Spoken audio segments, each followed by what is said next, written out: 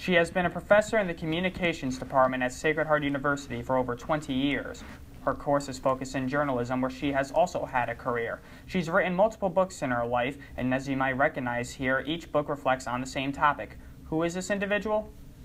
She is Professor Debbie Danowski. On top of being a professor and an author, Danowski is also a recovering food addict. She developed the condition when she was 23 years old. She would constantly consume junk foods such as ice cream, potato chips, and burgers. This affected her life both physically and emotionally. We spoke with Professor Danowski, and she shared the experience of facing this challenge with us. I was an undergrad at Sacred Heart, and then I went on to Syracuse University for my master's, and I moved away from home. And when I was away from home, all of a sudden, when there wasn't anything to distract me, like family members or situations, it was me and food, and I was just miserable. I was absolutely miserable. And I went in my third semester, I went to the health center where they had three free sessions of counseling, and I talked to a counselor at the school, and then we talked about food addiction, and then eventually I ended up going away to a treatment center in between, just before I graduated in my last semester. I went to a food addiction treatment center in Florida that has since closed. What did you learn specifically at that center in Florida?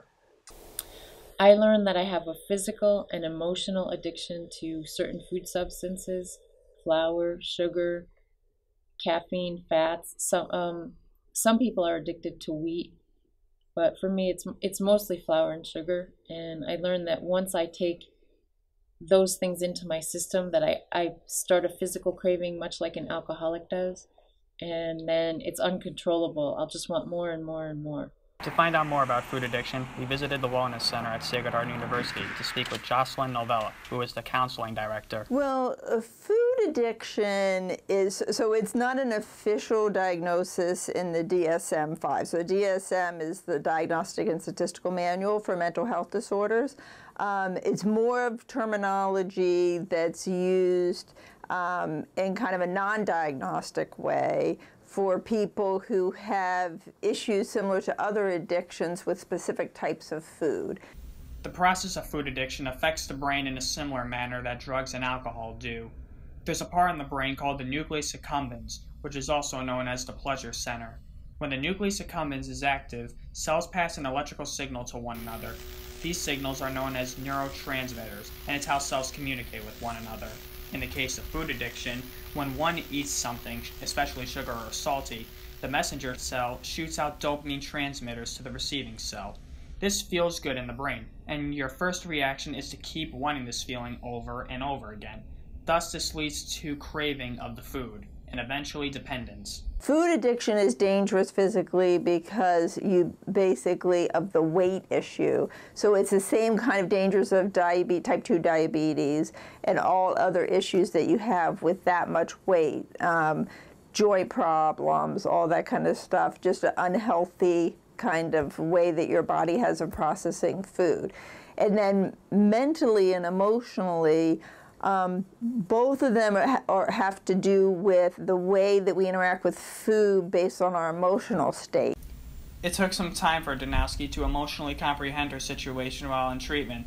However, she received guidance that propelled her to move in a positive direction. I would have to say that probably every person who was in that treatment center at that time had a significant impact on my life.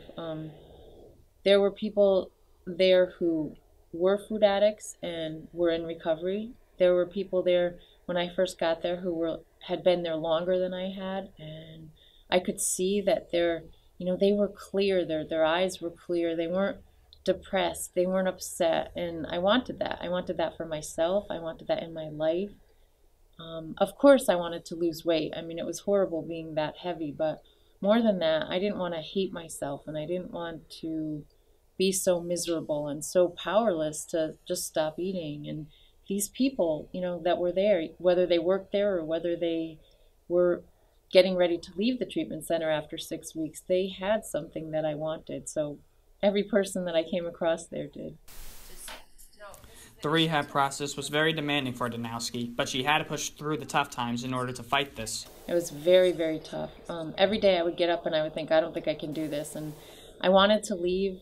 From almost the second I got there, I wanted to leave. But My insurance wouldn't have covered it. It was at that point, this was almost 30 years ago, it wouldn't have covered it, and it was $800 a day, and I didn't have a job. And my father said he wasn't paying for it. So I felt like I was trapped, and I did want to leave every single day. I was afraid of what was going to happen to me, afraid of what I was going to learn about myself.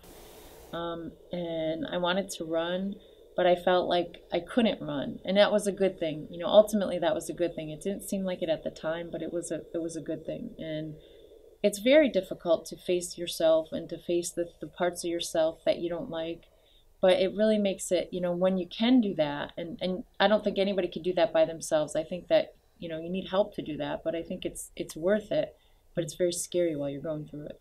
And even though she's been out of rehab for a long time, to this day, Danowski still looks out to make sure that she doesn't go down that path again. Every day that I get up since, I think, you know, I have to be careful and know who I am in order to stay in recovery, because there's everything out there that tells you just one bite won't hurt, or, you know, there's a baking company, bake someone you love is their slogan. You know, we associate in society food with love, and the foods that we associate with love are never, you know, apples or oranges. They're always cookies or cakes or things like that are filled with sugar. So I have to be on guard every single day and do, you know, I follow a food plan, and I have to make sure that I follow it every day, no matter what. One area where Danowski finds a sense of comfort is with animals, especially horses. She had a career with an organization called Horse of Connecticut, which protects disabled horses from being put down.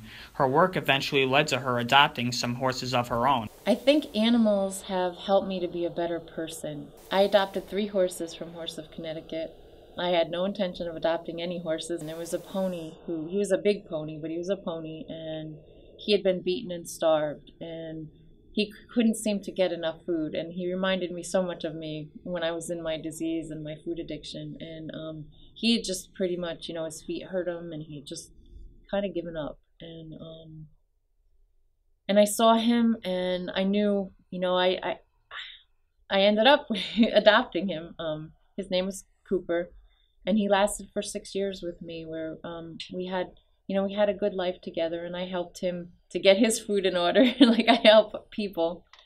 And then he came with Butterscotch, and she had been locked up in a stall for 9 months out of the year. And then a year later, Bo came, and he couldn't seem to get comfortable or happy or anything like that where he was. And I decided that I would give him a good home, no matter how long that was going to be. I think what animals have taught me is that I don't know what's best for anybody else, you know, and I have to respect who they are, what they can do, and what they're capable of doing.